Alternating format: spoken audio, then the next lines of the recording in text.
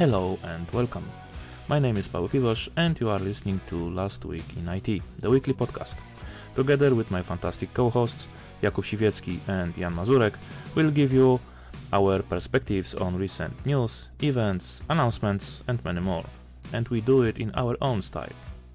Join us and enjoy the show.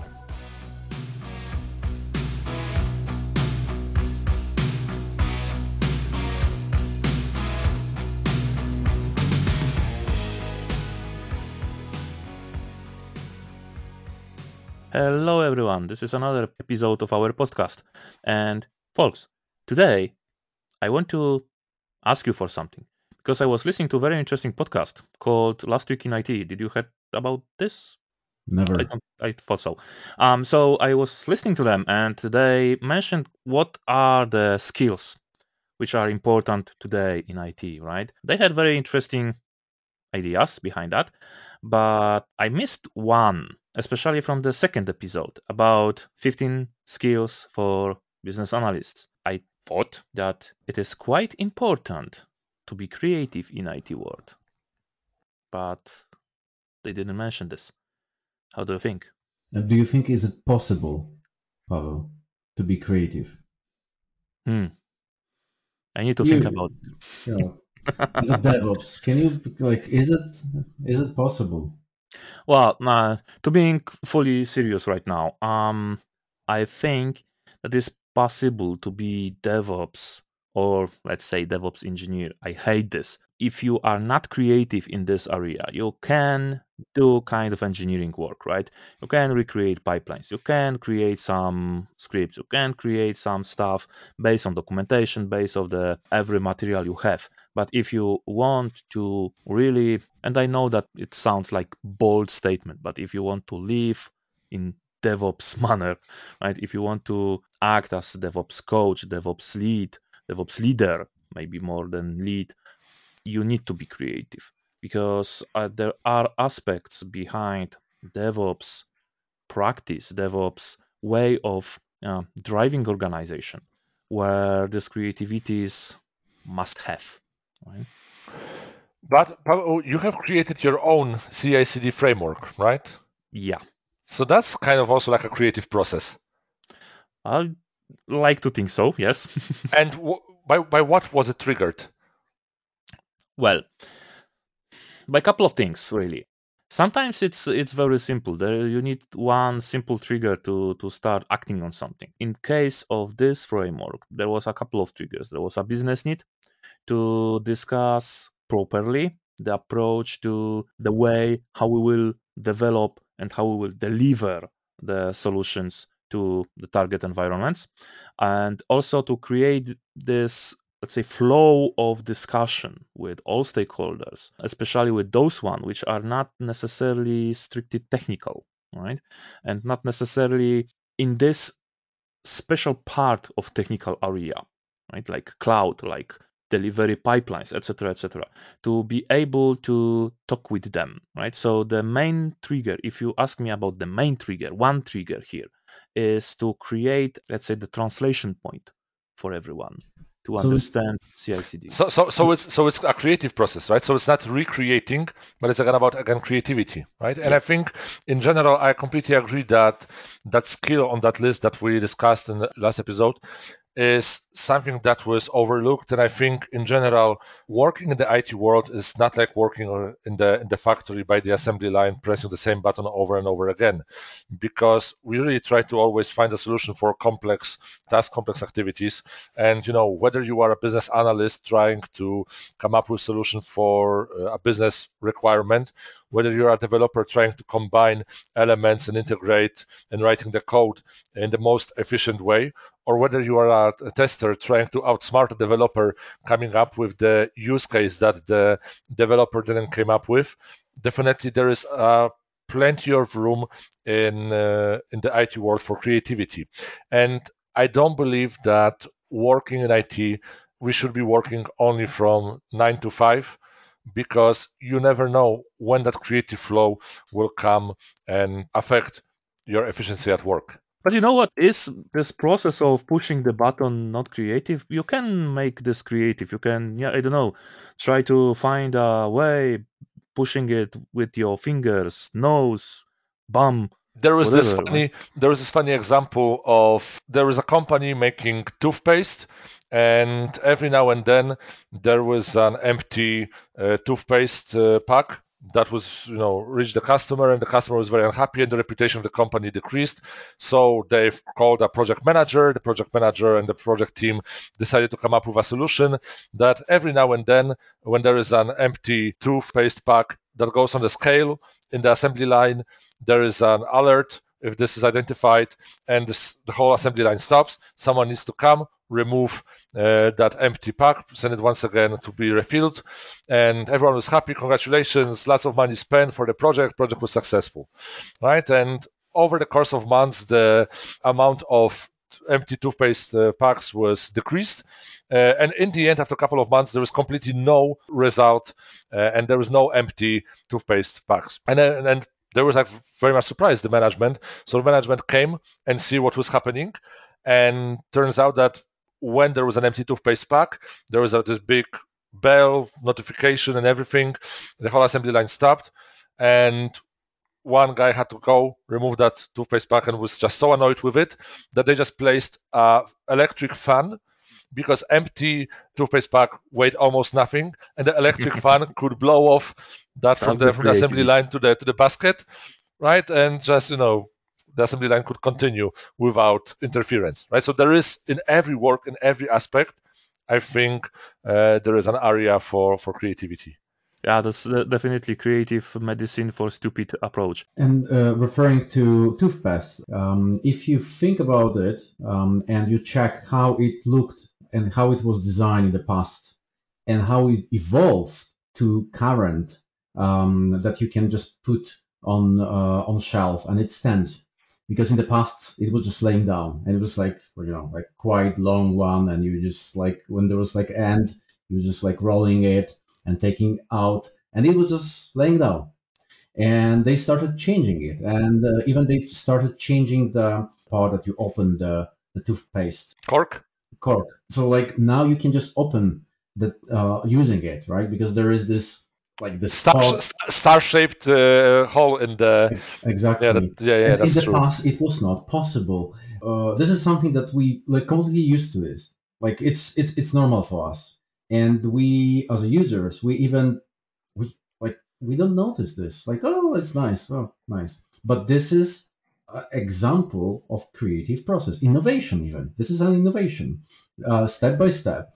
So very often we don't see things that are creative, and this is very important to use our current work to become creative, and But not to think that we need sometimes, to just let me finish sure. to get some certificate or some some prize that, oh, you invented this and you become Elon Musk. Ta-da! Star Wars. No, it's rather about It's another aspect of experiment. yeah, Yeah. there is, but like step by step. If you find some tiny way to develop better something that you're doing, this is the creativity, nothing else. Yeah, that's true. But I think this also comes kind of like aligned with improving your own life, right? That if you are tired of doing the same mundane work day by day, it's just why test automation has been introduced, right? Just because it makes no sense to test manually the same button over and over again if you can automate the process. And this is a creativity as well. Yeah, exactly, right. So it is aligned with enhancing our life and making our life easier, better. I don't want to use the word laziness, that is a trigger for our creativity, but there is some correlation with that. Or I would say maybe instead of laziness, I would use the word increasing efficiency. Indeed. Like even cloud. This is an innovation, right? It changed the world. But this came from developers and from business. And those people probably they were discussing about some issues, some problems, and brainstorming, using or maybe not using some techniques, special techniques, because in order to increase the creativity. in your team, your individual. You can use some techniques. There are a bunch of techniques, but they moved from point A to point B. They changed not only their reality, but as well, IT, not But only IT. and I think in general, when it comes to this approach of practicing the creativity, James Altucher wrote a book, "Become an Idea Machine," in which he writes that it's like an idea muscle that if you will practice it, and you can practice it with anything that you want, come up with 10 ideas every single day for what you will eat for lunch, or how you want to plan your activities for the weekend, but also what might be the next big thing as business opportunity, right? Because in general, those next big things, they're not necessarily a brand new startups with a brilliant idea. They're sometimes taking what already exists and enhancing only one part of it and making it slightly better. Like if you will look at Facebook and you will think that there was blogs in the past, there was forums in the past, there was already stuff like MySpace for storing the files, pictures, music, whatever, right? Not Elon Musk, Mark Zuckerberg didn't Maybe uh, you know something that we are not aware of. potentially, but Maybe. Yeah. they didn't came up with those ideas. They just combined. I mean, Mark Zuckerberg combined those existing things into one digitized platform, right? So that was the success of it, or at least from my Actually, perspective, yeah. right? Well, there Yeah. is exactly one technique, creative technique, used in creative process, morphological analysis, and this is exactly, well, I cannot say that they use this, but exactly it explains the process that you mentioned. So you just grab some characteristics of some product or some solution, whatever, and then you mix it, you combine it, and you trying to create something new based on some other stuff that you want to mix and create. Yeah, but coming back to the aspect of what I've mentioned, that working in the IT world is not working, 9 to 5. We cannot predict, we cannot plan the efficiency, and we cannot plan when we will be most creative, because some days are good, some days are bad. You don't have every single day, you cannot force yourself every single day to be efficient. And actually, in the book The War of Art, there is an author, William Faulkner, who actually mentioned in that book, and there's a quote that he writes his books only when he is inspired. And I see to it that I am inspired at 9 o'clock every morning. So it means that that sometimes some people try to force it and try to be creative. Like Stephen King tries to write 1,500 words every single day that he potentially might use in his next book, or a book after that, or the book that he is currently writing. But the idea is to practice, practice, practice, and make sure that next time you will try to be creative, it will be easier for you.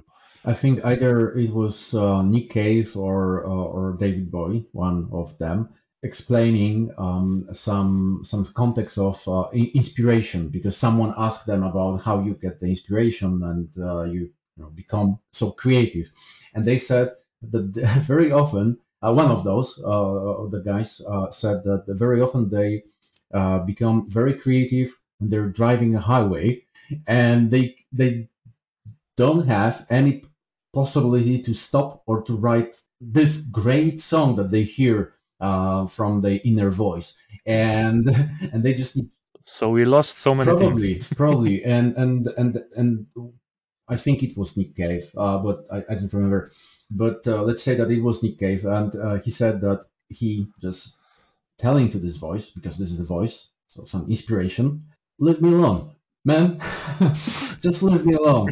I cannot do anything with this. Come like in 1 hour, then I will be come back in 1 hour. So I think like everyone can get some creative process, become creative in not planned time, probably. So it can happen. So it's a normal thing. But probably, as you mentioned, like working with this muscle can increase the chances that you will get many more those windows of opportunities to be creative and just like jump in and just like jump on this train and just move forward with creativity. That's true, and I think I read some time ago there was like a funny quote that the best ideas usually come to your head when you're sitting on the toilet, just because when you are sitting in the stall, it's like a small space, so the electrons bouncing, around have a few smaller space, and the probability that they will hit your head is higher. So it's a good place to actually come for thinking.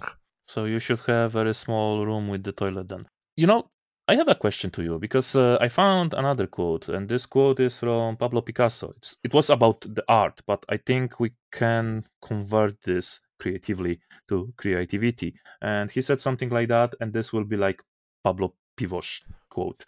Creativity is the elimination of the unnecessary. I'm not sure if I agree with that, honestly speaking. What is your opinion? Uh, Unnecessary or necessary? Yeah. Unnecessary. Unnecessary. Hmm. Sometimes when I conduct training about creativity, I ask people to do something which is not natural for them, but we do it in some game, and this game has some rules, and they just need to follow those rules, and they need to improvise some public speaking, but following one of the rules from this game, and it's extremely interesting seeing people who completely like were saying no, this is like a bad idea, I cannot improvise, I cannot do this, I cannot do that, after implementing some rule. So I would say rule which limits you somehow, they become creative because they create something completely new following the rule. So I think limitation maybe it's not necessary, but limitation can bring creativity. So I'm not sure would I agree with him or with Pablo Pivos. Uh, so I'm not sure who's the real owner of this quote. But I would say that creativity can it's not a blank paper. Probably it's much difficult, and it's not so easy to become creative if you don't have some limitation, some challenge. So if you have your own experience, you have some limitations, then you can figure out and solve the issue that's around you, find a way how to cross the line that limits you. And What you said, Kuba, it triggered my mind to think that creativity rise when you need to come back to your comfort zone. But talking about the creativity, there is a funny example on one of the trainings. There was a trainer that gave a puzzles to the group and told them that they need to build an aquarium. And when the people received this puzzles, they realized that the picture does not represent the aquarium. So the only way, according to the script, was to actually try to build physically aquarium from the puzzles that they have received. And that was the only way how the script suggested that there is a possibility. And the idea was that whoever comes with this idea can become a leader of the group. However, when they did that on one of the groups in Poland, then actually there was kind of surprising result because one of the groups created the word aquarium from the puzzles. The other one took just a plastic bag and put water inside and put a couple of puzzles in it saying that this is the aquarium and those puzzles are fish inside. The other group created just the frame of the picture and put a couple of puzzles in the shape of the fishes and said that this is the aquarium, right? So we can be very creative if needed. So, in other words, don't play with Polish creativity, right? Right, and to finalize this episode, I have a idea in mind. This is some kind of takeaway for me, connecting this episode with one of the our lasts about the skills we need to, or the skills which are the most important in IT. So, what I heard from you is that there are creative ways to learn creativity. Completely agree. So, with this bombshell, I think it's time to bye say bye. goodbye and see you next time. Have a wonderful time, guys. See you next time. Bye. See you. Bye bye.